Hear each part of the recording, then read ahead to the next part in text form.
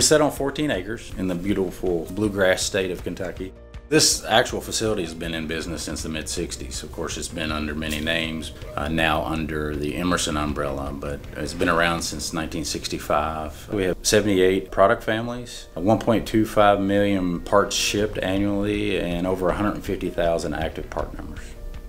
The people on the floor take a lot of great pride in building these products. That's one of the reasons why we're able to maintain the quality and the performance that we've had for these 50, 60 years.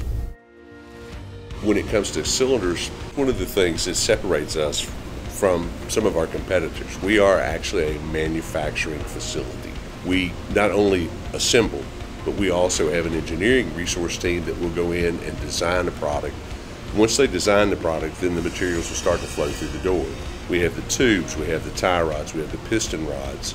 We'll unload them with a fork truck or with an overhead crane, put them on the rack. The tubes, the tie rods, the piston rods will get cut to length in the back, and they'll go up front to be finally machined.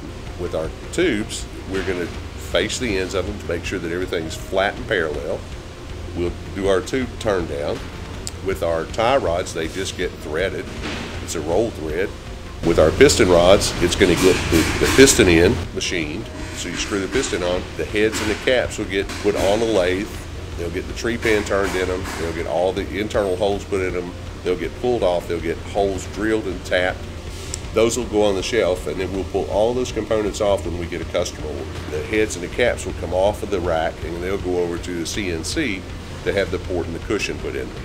We'll engrave and etch in the part number and the description of the cylinder. They'll then leave there and go to the assembly area. The guys will look at it, take the paperwork, build the cylinder. They have the rubber goods and the rod bearings right there at that area. Then it'll go from there over to the test rack. It'll get tested. We test everything. All of our cylinders that go out of here get tested 100%, whether they're hydraulic or whether they're pneumatic. They're going to go over to what we call the car wash. They'll get washed, they'll get cleaned up. They'll go from there over to the paint booth. They'll get hung and they'll get painted on the paint rack. Once it's dry, we build custom crates for every cylinder that goes out of here. Motion's an important partner with Emerson. We've been a customer for a long time of Motion.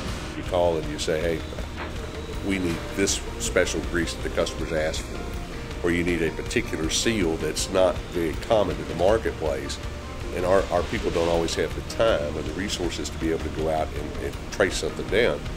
And Motion typically has that resource. Now, our customers want us to have it tomorrow. So that's where Motion plays a really nice role for us.